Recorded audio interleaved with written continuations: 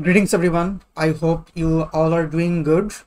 Today we are going to install Coolify in an EC2 instance in AWS.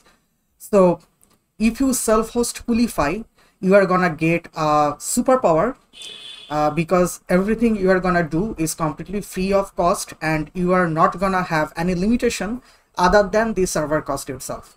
All right. So this is Coolify. You see that even though they provide the cloud support, self-hosted users are much more in number than their cloud users. All right. So if I simply go to the official documentation of how they recommend us to install Coolify in our self-host, then you are gonna get this documentation.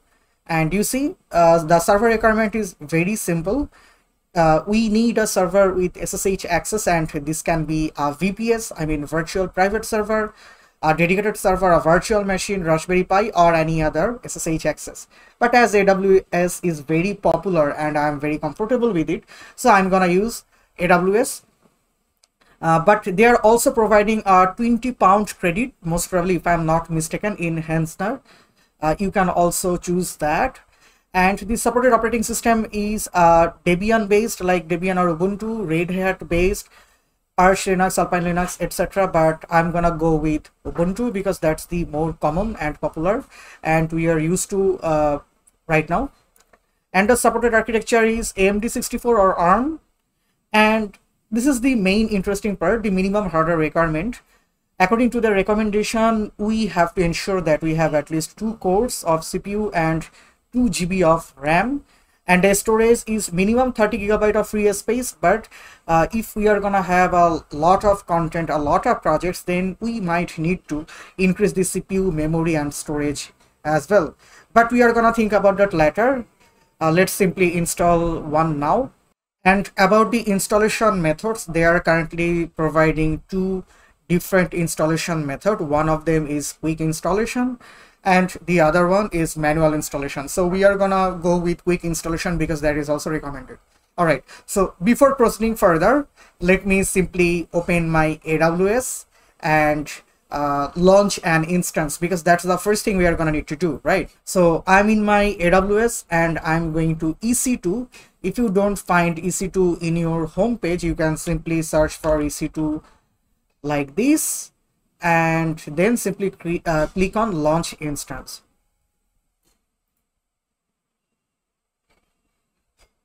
So firstly, I'm gonna give it a name. So let me name it something like Coolify YT because I am installing this for this YouTube video only, as I already have a Coolify server running in my different server. All right, so I'm gonna go with Ubuntu. And as I need to make sure that I have at least 2 cores and 4 GB RAM, so I can't use this free tier because they are only 1 CPU core and 1 GB RAM, right? So what I can do,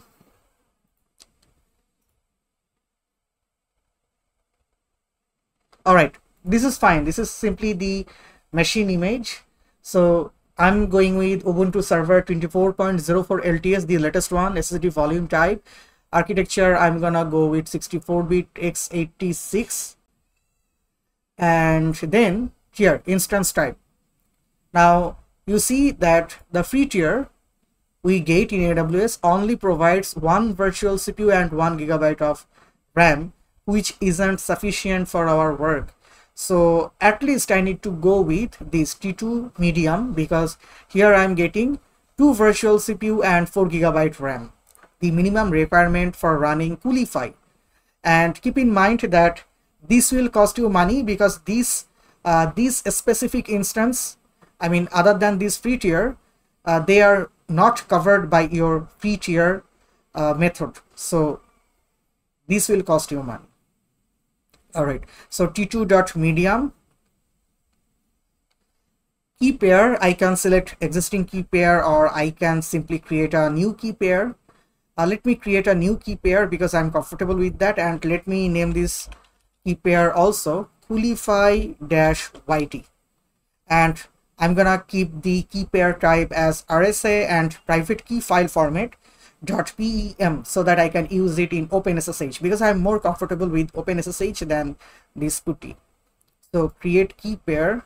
All right, the key pair has been downloaded, and here.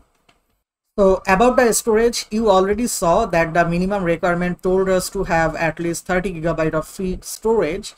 So yeah, I can keep 30 GB for now, but I know that I'm gonna install a lot of softwares in it, so I need more storage. So I'm going with 50 GB of storage. And yeah, here I need to make sure that I am allowing SSH from anywhere, and I am also allowing HTTPS traffic over the internet and allow HTTP traffic from the internet. HTTP and HTTPS both should be enabled. All right, I guess I am good to go. Okay, I suppose. Yep, and simply click launch instance. That's it. It's gonna take a while to launch. Simply give it some time. All right, it has been successfully launched. So I can simply go to my instances, and I see 2 instances are running.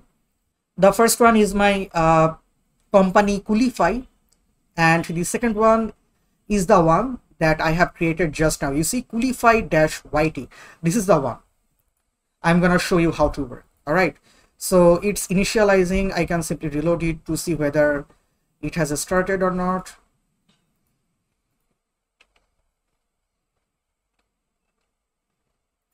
All right.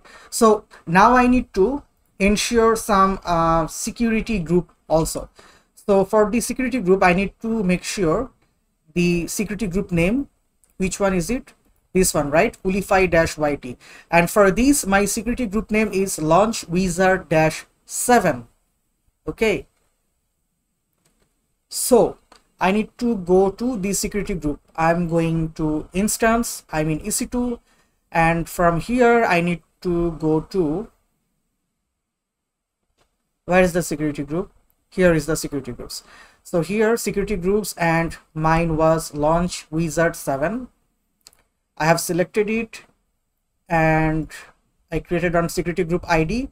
So these are the inbound rules. I need to edit the inbound rules, and I need to create a new rule. So add rule, and it will be custom TCP, and the port would be 8000 because by default Coolify runs on port 8000. And yeah, I need to make sure that this custom becomes anywhere IPv4. Keep in mind anywhere IPv4. Okay. Then I can simply save the rules. And now I am going to my instance. It should be running. All right, let me reload it.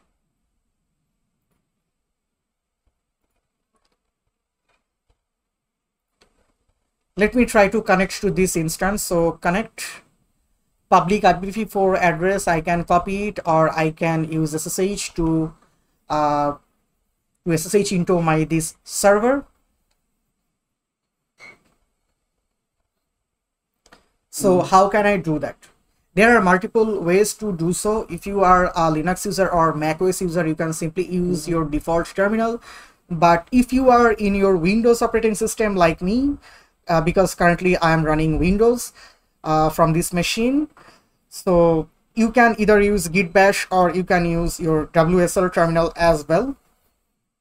But I'm not gonna use the SSH right now because I think I'm gonna go with this EC2 instance connect via the web browser. All right, I can simply copy this public IPv4 address because I'm gonna need that, and I can simply click connect. So it has opened a new tab for me, and it's gonna initialize the connection as well.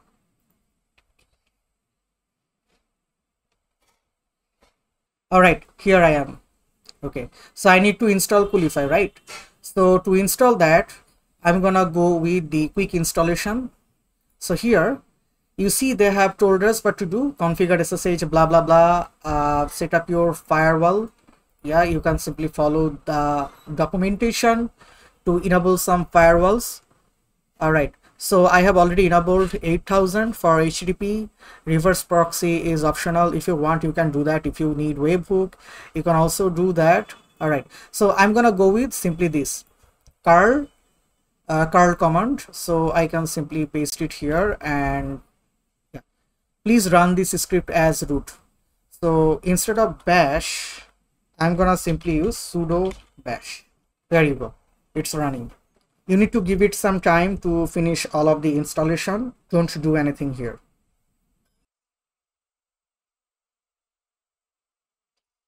So you see, we are getting a congratulation from them, and it has been installed successfully. Now you see that your public, if your public IP is not accessible, you can use any following private IPs, but we are not gonna go with that. If you remember correctly, we have copied our this public IP, so we are gonna select these, and we are gonna use this with port 8000. That's it. Voila. You see, this is our Coolify running in our self-hosted AWS instance. And because this is the first time you have to create your account, so I'm gonna give it a name. Let's say I'm gonna give it name Fahim, and the email is gonna be let's say an email, and password.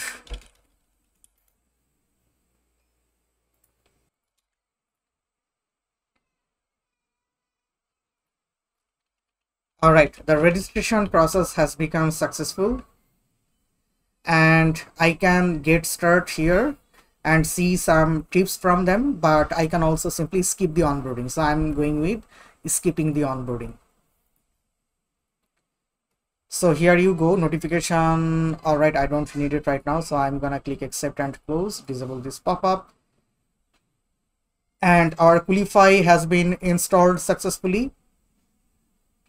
So we don't need to worry about anything at all.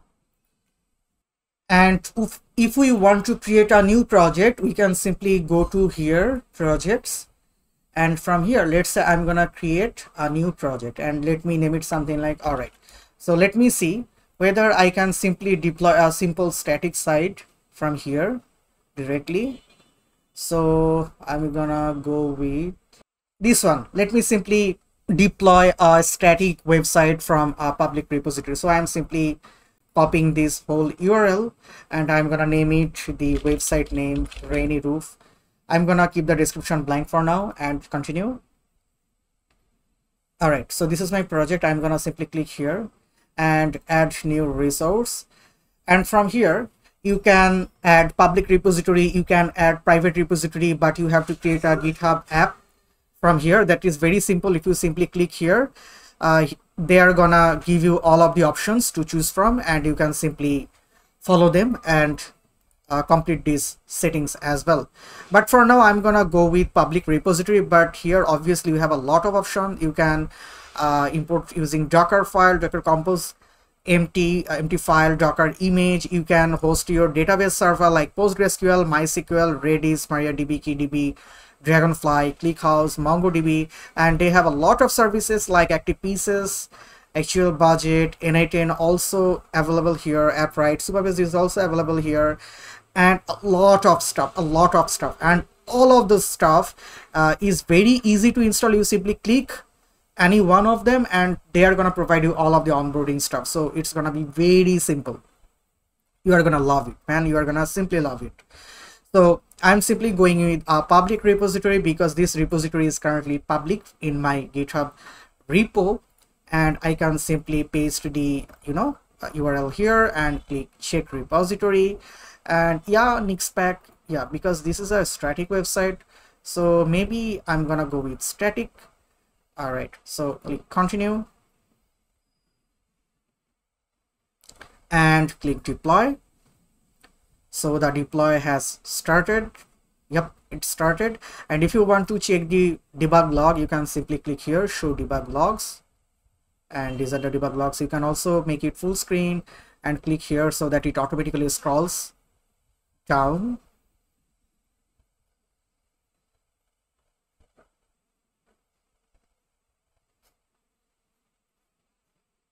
All right. So that deployment is finished and it's running. I can simply click link. They have assigned us a temporary link. I can click here and you see the site has been hosted. How cool is that? If you want to add custom domain, you can obviously do that. Simply go to the project configuration. You can change the name, description, build pack, and Nginx configuration if you want. You can also generate a different temporary domain, or you can also add your main domain or subdomain and Docker image build directory. If you have let's say if you have some environment variables, then you can add them here, and you can also add the environment variable as the development view.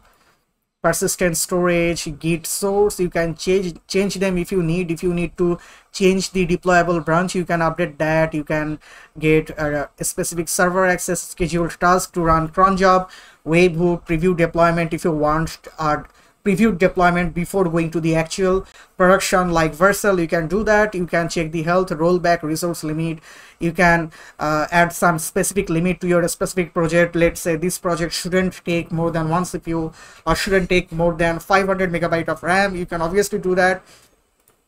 You can set up your metrics, tags, and if you want to delete this, obviously there will be a danger zone to do that, right?